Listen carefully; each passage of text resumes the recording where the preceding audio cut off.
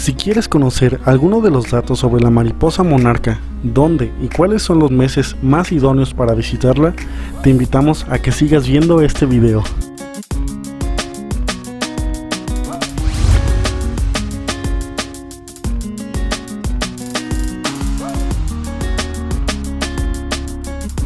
Es ideal comenzar nuestro viaje desde temprano para aprovechar la visita al santuario.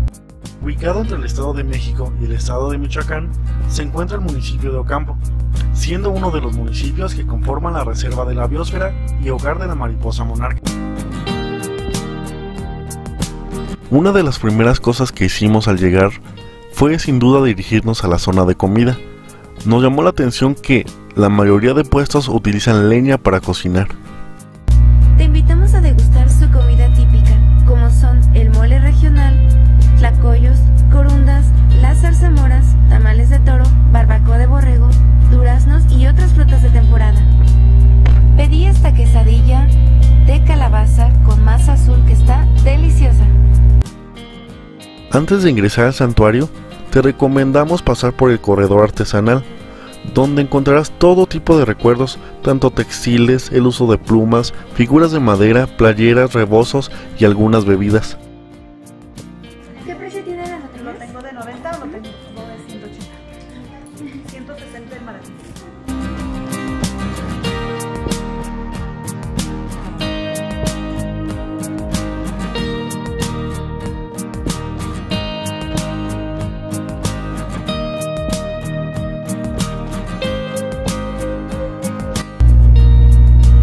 El camino hasta las colonias es empinado y toma aproximadamente 1 hora en llegar.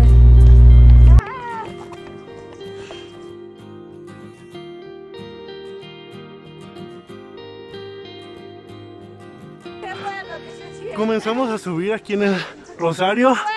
No se siente la subida, como pueden notar. Estamos bien frescos, ¿verdad, grupo? Sí, nos estamos muriendo. Bien, llevamos 400 metros. El camino son escaleras y rampas, pero estamos motivados.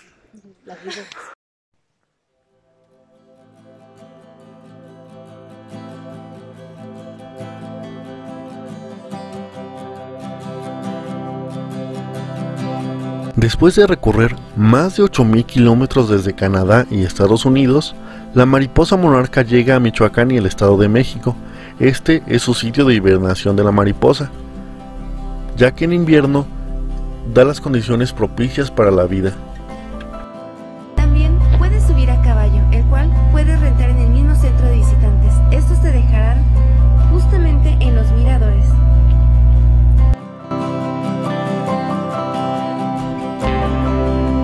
Cabe mencionar que esta zona de descanso tiene un valor tan grande que fue declarado Patrimonio de la Humanidad por la UNESCO en 2008.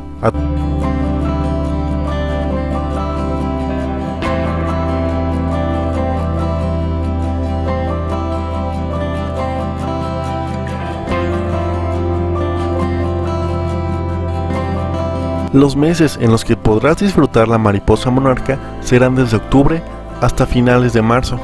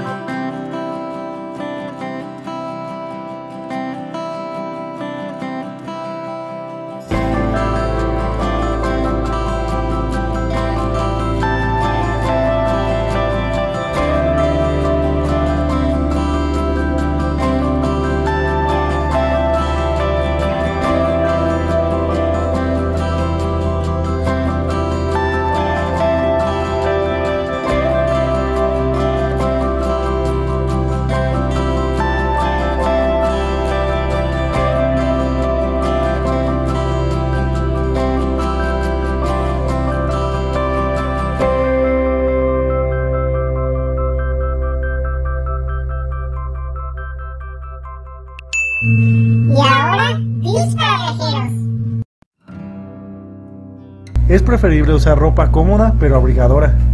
Calzado cómodo antiderrapante o de senderismo.